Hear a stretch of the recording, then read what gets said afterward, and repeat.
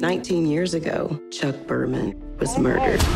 The focus quickly turned to Warren Cave, and that's where I come in. I helped seal Warren's fate with a series of articles. Is there an innocent man in prison? And did I lead that charge? I'd like you to reconsider.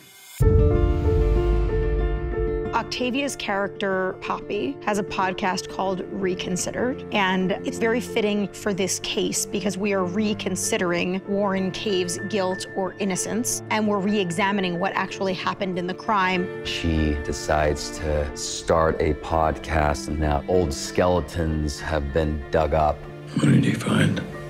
Your father was unaccounted for at the time of Chuck Berman's murder. It rides the wave of the true crime podcast craze that we all enjoy. It's exploring what happens to the real people involved in these stories that we get a kick out of discussing around the water cooler. Poppy chose a podcast as a medium because it is the path of least resistance, and you can reach the masses.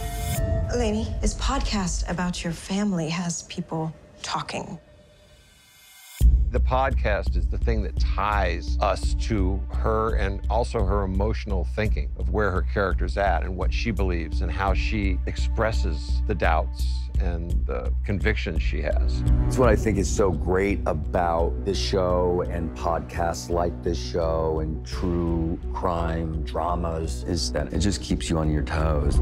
We're our own detectives. We want to be the ones solving the crime. It's getting to explore our greatest fears as human beings in a way that feels completely safe. I'm Poppy Parnell.